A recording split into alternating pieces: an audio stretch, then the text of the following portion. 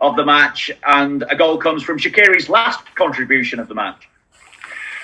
Players, of course, coming on and making this run. Actually, the last words I told him, please be cheeky.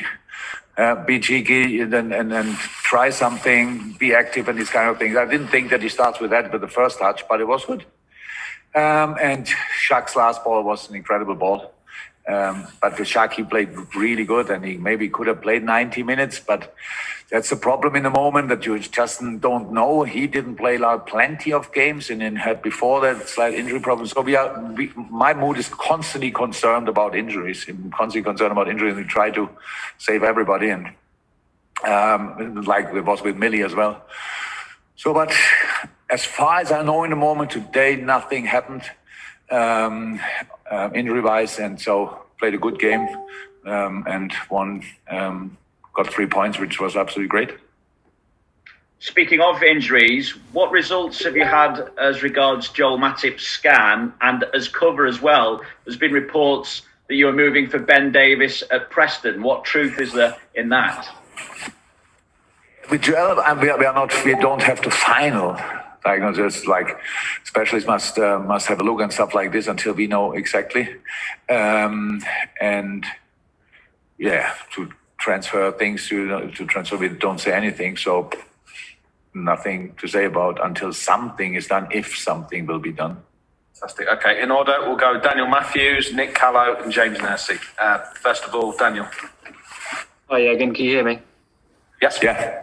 Hi there. I just wanted to ask about the discussion you had with James Milner after you brought him off. It all seemed obviously to go rather well afterwards, but could you just tell us what was said and what he was kind of slightly unhappy about and what you said to him? He was not unhappy. It was a little bit, my English was a little bit the situation. So the thing is that in halftime we changed the formation, the offensive formation. So the setup. And Millie was now slightly deeper, like a double six together with Gini. Thiago slightly higher. We told Millie, because he had his hamstring stiffened up slightly. So we told him, be controlled, more passing than running with the ball, stuff like this. But it was clear we'll take him off. We just waited until Curtis had a proper warming up. And then I saw the last long sprint Millie had, and I thought, wow, we missed the point, we missed the moment, and I was really worried. And he came off there and said, you tell me I have to play deeper, and now I run less, and now you take me off, blah, blah, blah. But then he left and he came back and said, yeah, by the way, good point, good decision, all fine.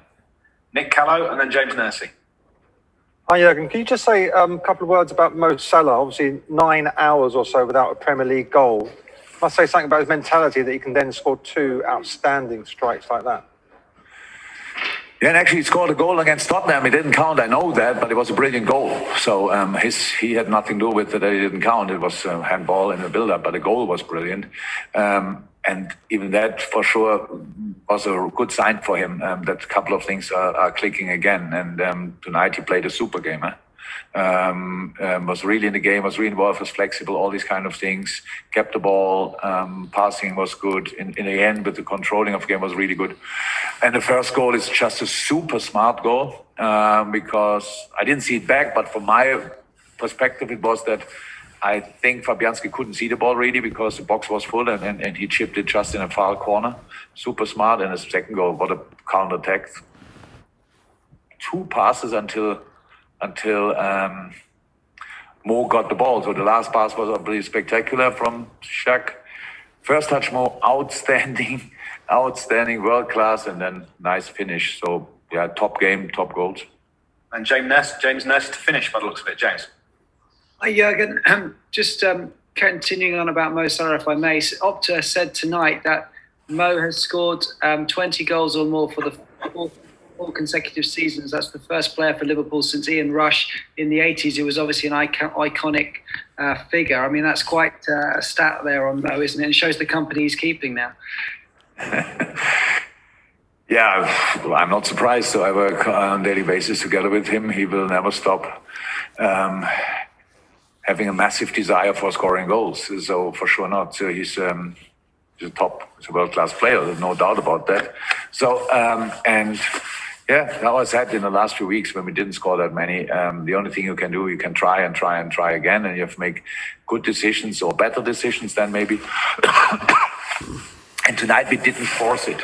Tonight we, the first goal, a proper smart goal. In the last few weeks, whenever we probably would have tried to force it, like shoot through the legs or whatever. And this was really keeping the overview and chipping the ball in the far corner. Top class goal.